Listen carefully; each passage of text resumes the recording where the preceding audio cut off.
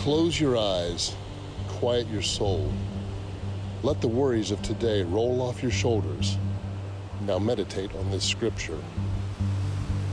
Psalm 84:2.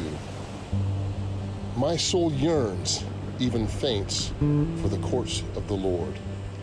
My heart and my flesh cry out for the living God. Have you ever longed for something so much that you felt you'd faint if you didn't get it? Your desire for it was all you could think of.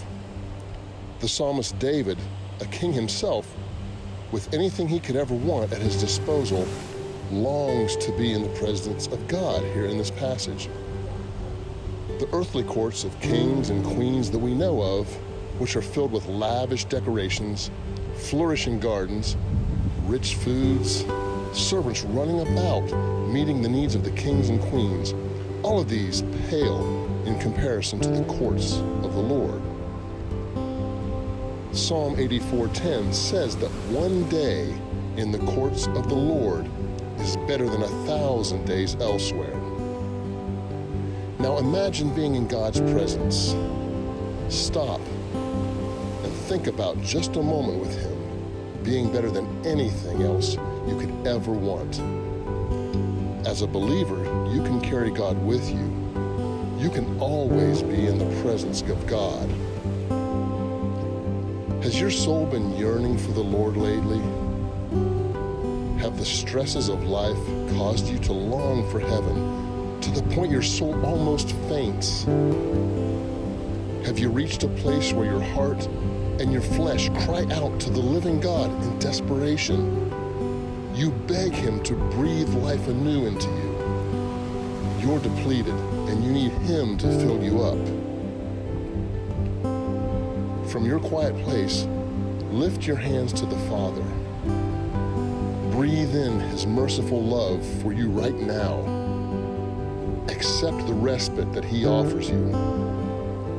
Allow Him to heal the scabs and scars of your life. Be in His presence now.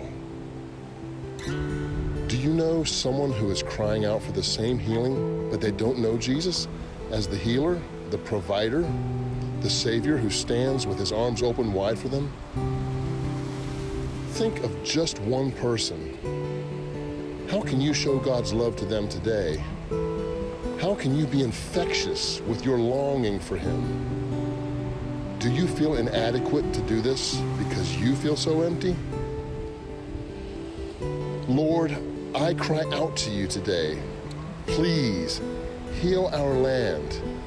Heal my heart. Heal my broken relationships.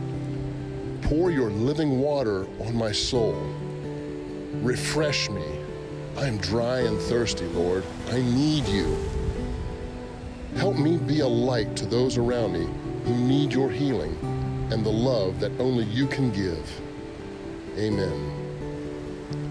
May God be with you today. Leave your prayer requests in the comment section.